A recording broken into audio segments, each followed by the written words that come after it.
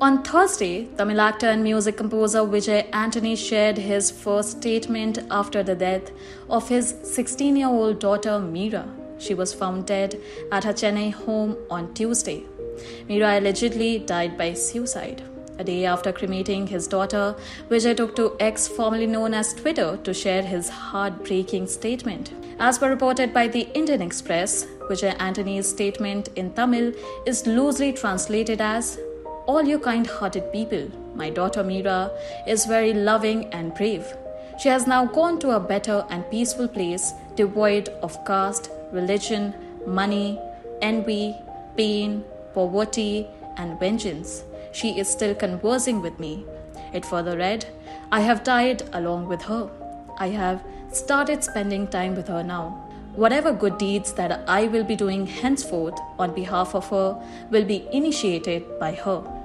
Vijay Antony's daughter was reportedly found dead in her room at around 3 a.m. on September 19th.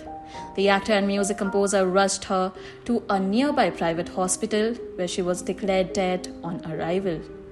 Meera studied at a private school in Chennai. She was a top performer in school and was reportedly the cultural secretary head. Meera's sudden death came as a shock to the people around her, and many from the Tamil film industry extended their condolences to Vijay and family. Actor Jayam Ravi had tweeted, "It's heartbreaking to hear about the loss of your daughter at the rate Vijay Antony brother. To all the children out there, please know that you are cherished, valued, and never alone. We are living only for your happiness and love. Life is full of ups and downs, and you have the power to overcome the challenges. Whatever, share with your parents. We are there to face it for you. R.I.P. Meera." Meera was Vijay and wife Fatima's elder daughter. The 16-year-old was cremated on Wednesday. Her mother Fatima broke down in tears at a funeral as she bid farewell to her daughter.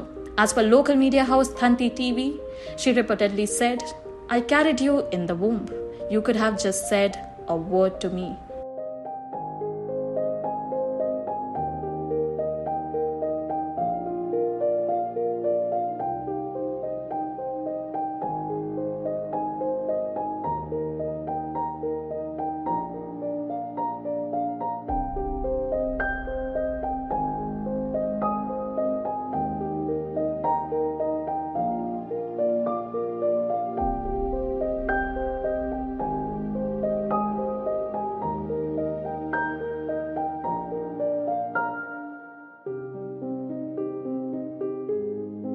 Subscribe to One India channel and never miss an update.